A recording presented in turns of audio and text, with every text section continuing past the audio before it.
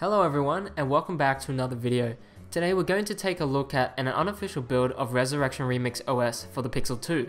Now I have an installation video that you can take a look at here if you're interested in the process of doing something like this, and timestamps for this video will be in the more info down below.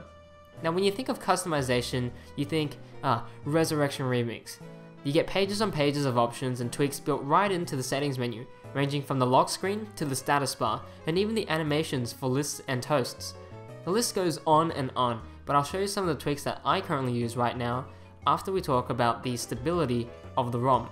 Well, a great ROM like this would be awful to use if it wasn't stable at all, right? The good news is, so far this ROM has been quite stable within my use over a couple weeks. There have been a few missing features, but essentially all the mods and tweaks that are available in the ResurrectionRemix configurations menu work just fine. In the June 13th build, the live display options have been fixed now, allowing you to automatically change the display color temperature, similar to that of the night light in stock Android, and for setting the display to grayscale. Color calibration is also there for you if you need it.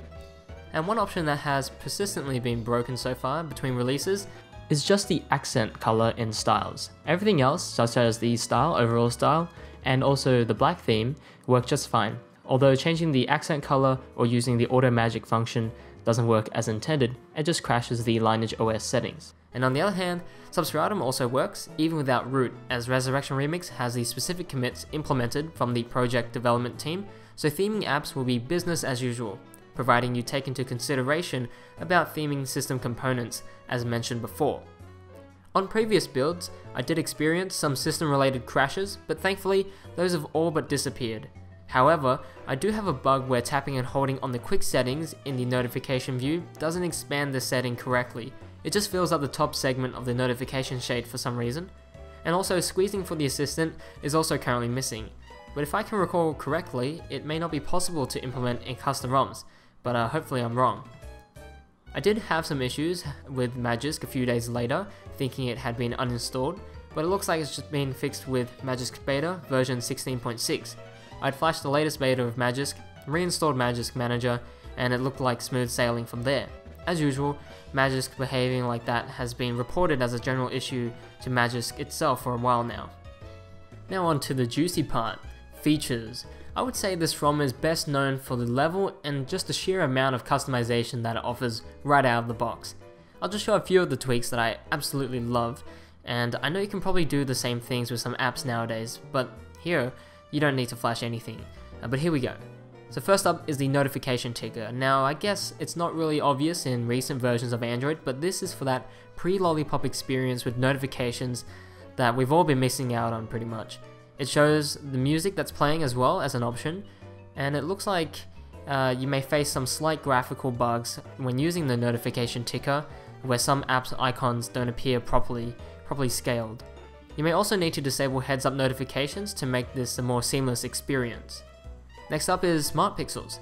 Now I've seen this on the Play Store before, where it disables a percentage or a pattern of pixels when the battery is low or just because you feel like it, but this one is built right into Android essentially.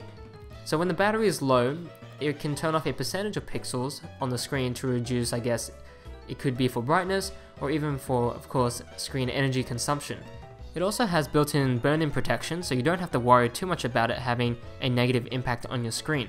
You can select the intervals that it changes its pixels around in the settings here.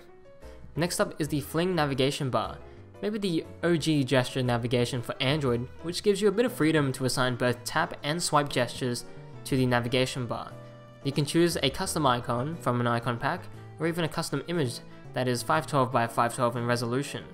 Now this allows you to have the usual gestures that you can do from the beginning or the center of the navigation bar, kind of similar to how some recent Motorola devices have it when you swipe on the home button. It's sort of like that, but of course with a lot more customization. And then we have some minor customizations, such as controlling the media with the volume keys, changing the fonts for the clock, applying icon packs to the recents menu, or even changing the recents menu to slim recents, if that's something that you like doing. It's very interesting actually. And even changing things like the toast and list and screen off animations. As I said before, the list just goes on and on and on. Now on to battery. Now a lot of people would consider this quite important, pretty much next to stability, and I would say it's just exactly the same as stock Oreo.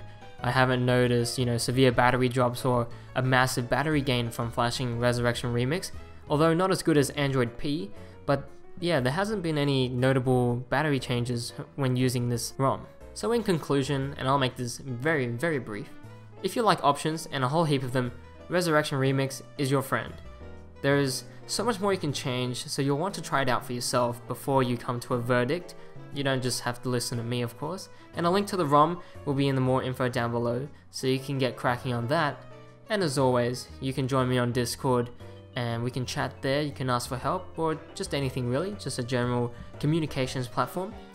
And like I usually say, happy flashing.